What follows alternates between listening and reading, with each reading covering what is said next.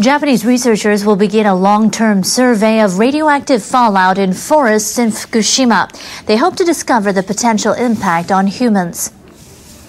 Researchers from the Japan Atomic Energy Agency plan to begin the survey later this month. It will cover forests within 20 kilometers of the damaged Fukushima Daiichi nuclear plant.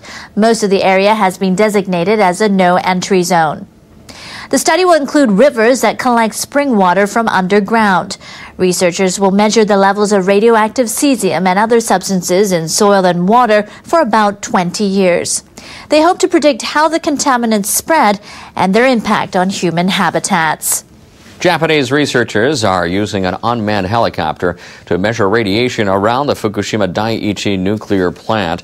No detailed studies have been conducted so far, as aircraft aren't allowed to fly within 3 kilometers of the facility.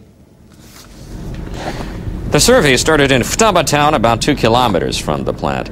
The helicopter can cover a 1 kilometer square area in 2 hours. It can fly over mountains and forests which are difficult to access. The drone flies at an altitude of between 30 to 100 meters, so it has the advantage of accurately determining the locations of so-called radiation hotspots. Data is transmitted to a computer and plotted on a color-coded map showing radiation levels. The researchers plan to compile a report by the end of the month.